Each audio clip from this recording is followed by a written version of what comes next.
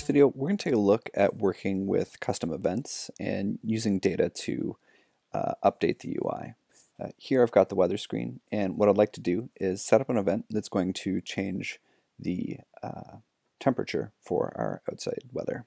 And to start off, what we need to do is add a variable. So for that, we'll just call this temp. We'll hit OK.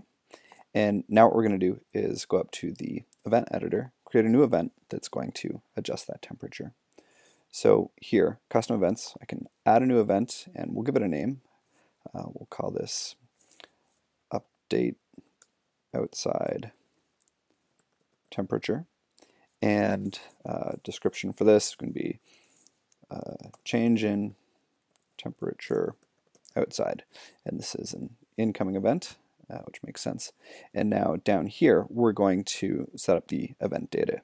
So I'm just going to call this value, since that's what it is. And I mean, this could be a string, it could be, a decimal number, but for this, since we're working with temperature, I'm just going to use a assigned integer.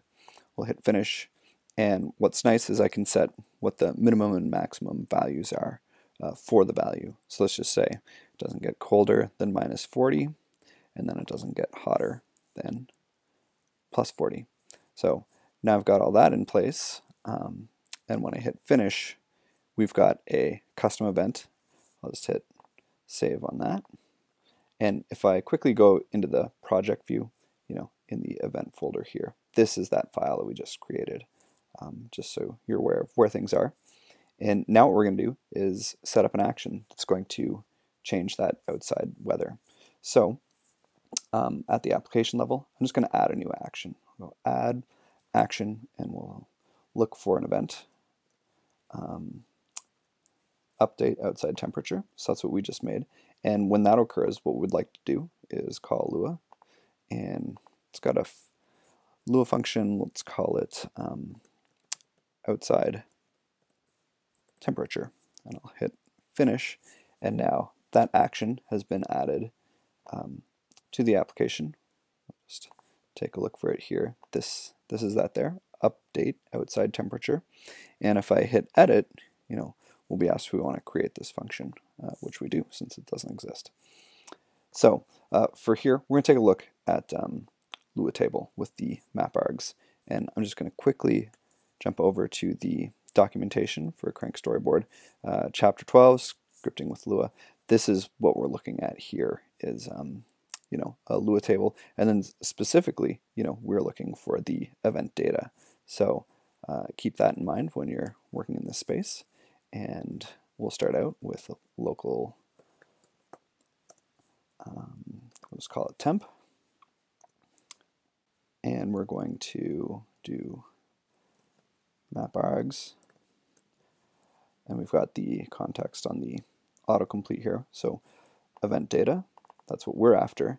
And then if you'll remember back in our event file, we've got value. That's what we want to put it here. So, and now what we do is jury.setValue.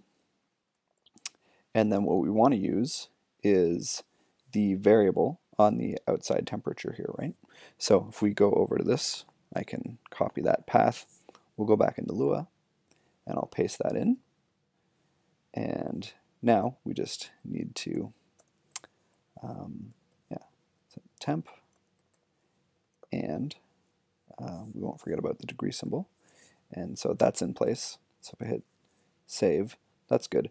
Now what we're going to do is take a look at pushing this outside weather event into the UI when we run it. And for that, we're going to take a look at Storyboard connector, which is this view up here.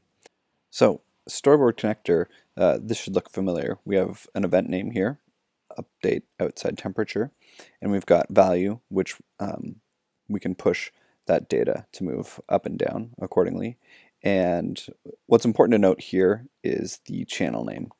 Here you might want to name this thermostat, and then when you run the application, you want to make sure that the channel is also set to thermostat. You can see here that the default is application in both instances. So I can run this right now. Here I'll just pop this out so we can see this. We'll bring it up. We've got these side by side. And if I go over to the weather screen, now we can go and we can start pushing actual data into the UI, which is really nice because instead of going into a command line to perform this task or creating a separate simulator application to achieve this, you've got a really nice API where everything's in place and you're able to start testing everything out. So that is working with the I/O connector with your custom events.